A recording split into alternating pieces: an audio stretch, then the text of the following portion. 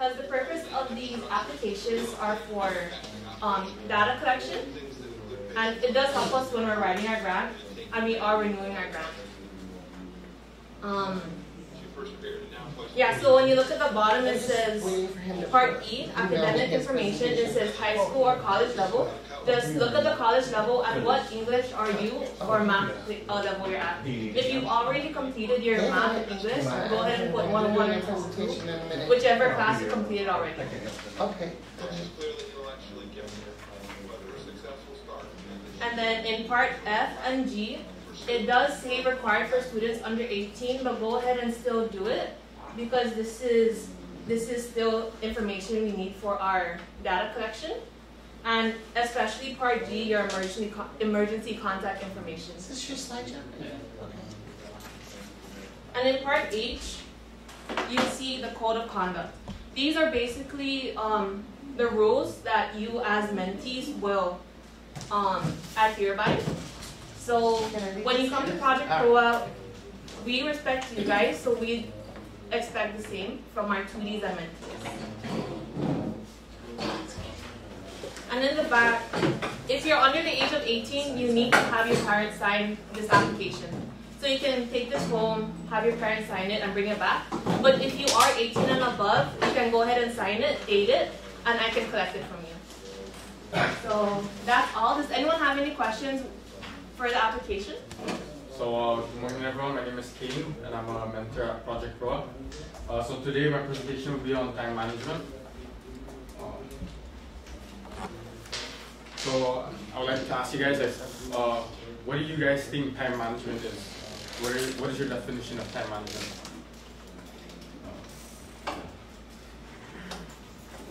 You should have lots of answers. Yeah, anyone has a definition of time management? No? Okay. Is that one? No. Managing your time? Yeah.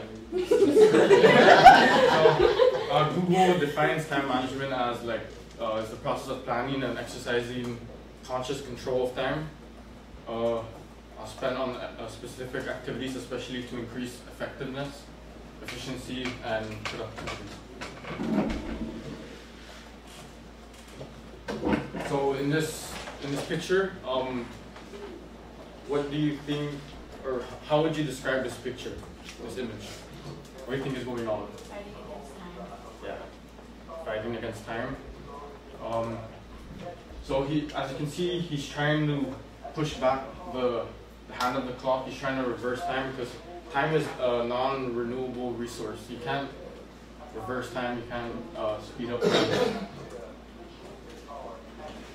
So why is time management important? To me, time management is important because it teaches you how to be responsible and more organized.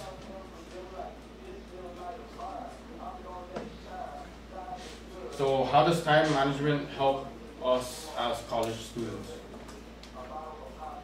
It allows us to accomplish more in a shorter period of time, which creates more free time for us. And with this free time, we could do activities to help release stress, like play sports, games, exercise, meditate. It allows us to plan ahead. So by planning ahead, you could space out time or space out whatever you need to do. Say for an assignment that's to do and it's an important assignment, you know when the deadline is, you know how long it will take to finish this assignment, so you could turn it in on time and it will be a quality assignment. So making time for upcoming events, say like you have an important family member, like a birthday party coming up, make sure you, in a schedule, you list out the time and day that an event's going to occur.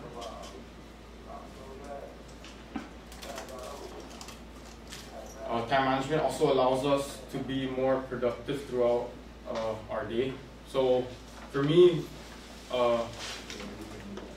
at the end of the day, I like to see what I make a list of what I did, like for what classes, so I don't lose my mindset on what I need to do and what I need to, or what I finished. So I like making a list, and it makes me feel better knowing that I finished a long list of assignments before the due date, so I have more time to work on myself.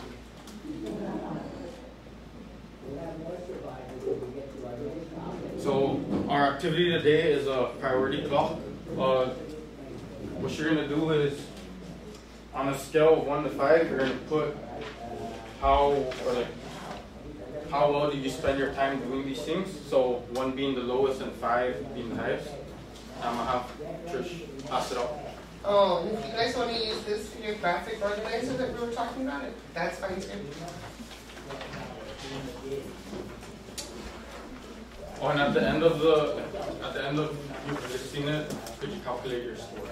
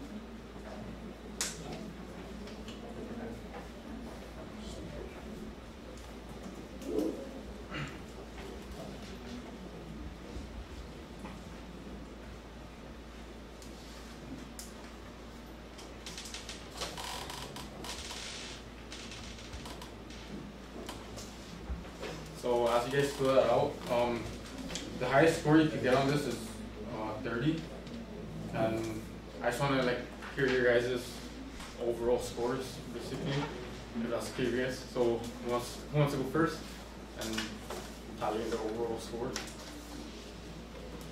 Because I got a 20 on my own. So as you can see, majority of my time is mostly spent with family and school. I don't really do that much extracurricular activities or procrastination, but I do a lot of self-care too. So anyone wants to share their? Mine was 19. 19. So what was the most? School. Anyone else? Because it's work and. What was your least? Least extracurricular. I don't know, extracurricular. Yeah, it was the one. Anyone else would like to share their overall score? So my highest ones would be school, procrastination, and social life. My overall score is 15, and for family, extracurricular, and self-care, 22. Anyone else like you? Thank you for sharing. No? Okay. So time management and procrastination kind of go hand in hand. You can't manage your time properly if you procrastinate too much. And I'll just be giving the effects on procrastination. So according to an article posted in 2018 by the American Psychological Association, 80 to 95% of college students procrastinate. That's a high number. How procrastination affects your grades? Procrastinating most of the time results in bad grades and a lot more stress. It causes frustration, anxiety, and research shows that college students who procrastinate show more anxiety, frustration, and stress compared to students who don't procrastinate. procrastination also can cause lack of sleep. So college students on average get 6 to 6.9 hours of sleep per night during like the college semester, and some even get lower than 6 hours of sleep, and which is not good for your health. And how can you pay attention in class if you're tired, you know, and stuff like that. So it does affect your college life. It also affects your health issues, and not getting enough sleep, not drinking enough water, not eating right can make you more prone to catch like the cold, like flus, stuff like that. So always keep in mind, like, you have to have sleep, drink water, and be healthy. So here are some benefits of sleeping well. It relieves stress and improves your mood and energy.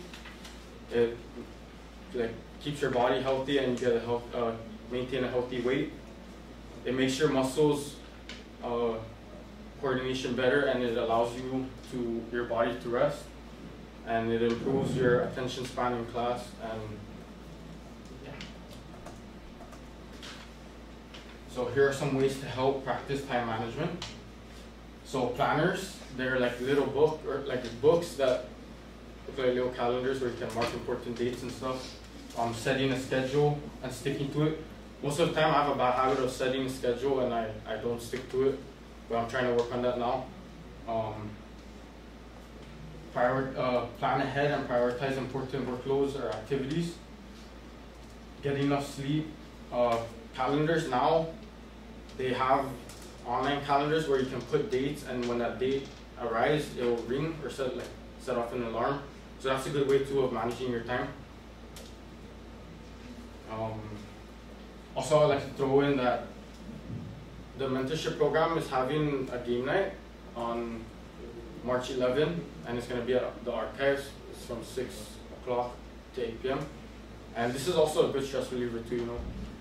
Our college is kind of stressful, so this is a good way. And there will be like snacks and stuff there provided by Project Pro. So if you guys want, you guys can show up. It's located at the archives near the library. And yeah, that's it. Anyone have any questions about it? Okay. So today, you know, this week, this is what we're working on, time management. And we're working on monthly, weekly, daily schedules. What do you see, now that you've been at the college for a while, what type of scheduling, calendars, and graphic charts seem to be most beneficial to you, and why? I like putting specific assignments to different classes on sticky notes. Mm-hmm. Yeah, and I keep it on my binder. So whenever I use my binder, I see what assignments I need to do and when they're due. And I put them like on different colors, so whichever color it's on, that's how important it is. And so you have a color coding. Yeah. That's something I just and it works really well. It works really well. Other people use like planners and stuff like that. How about you, Patricia? The same question. Yeah. Manage. So everyone here is like a freshman, right? So I just want to say time management is really important, especially as college students, because remember, you're paying for your classes. So you don't want to have bad grades because you're paying for your classes. So time management is really important. Do not procrastinate because you will regret it the next day. One time, I procrastinated an essay. That was for my English 202 class, who was Miss Anderson. And let me tell you, I had an anxiety attack the morning I woke up because I completely forgot about it. And it was like an 8-page essay. So manage your time. Plan what you need to do, especially if you know you want to go out on a Saturday. If you have an essay due Saturday at 11:59 p.m., do it on Wednesday. At least your draft. And then what I do personally now is I have a planner. So I would scratch out what I already did, and it makes me feel good because it shows you that you were productive, and it's like, oh wow, I did this amount of work done in this amount of time. So it's really satisfying for you as well. Yeah. Right. If you have any applications, I can pick it up, and surveys, I pass it out to you guys. So yeah. Can I ask you a couple of questions? Okay. Like I said, this week we're working on time management, also finances. Do you guys have any financial tips for the students in regards to saving money or planning ahead with money while they're in college? Since you mentioned that they're paying. Don't go out every day. Don't buy food every breakfast, lunch, and dinner. If you can cook at home, do so. Because if you think about it, like when I was a freshman, I spent $5 breakfast, lunch, and dinner because I was a college student and I'm alone here in Saipan. So it was $15 a day times 5. That would be about $60 a week. So when you think about that, $60 times 4 is 120. No. What is it? 240. Yeah, $240 a month. Imagine what you can do with that. That money could have gone to my tuition, or it could have gone to like books, textbooks. Oh my goodness. Yes, textbooks. And textbooks are super expensive. Check Facebook if you want a textbook. Don't go to the bookstore. They rip you off. Okay. But if you need a good one, you can go ahead. Just an advice that's from a college student to a college student. And if you need any more like tips and tricks around the college, Kane is a mentor. He can guide you on that. That's what mentors are for. Even me, I'm a tutor, but I'm also a mentor. So you can come to the archives and we have more advice for you guys. Because college does get hard. It's easy now, you think. Then once you get into the harder classes, you're going to be like, oh my God, I learned about this in college success, and I didn't pay attention that much. Yeah. Any questions? Let's give them a big hand. Thank you so much. Thank you guys. Thank you. Thank you.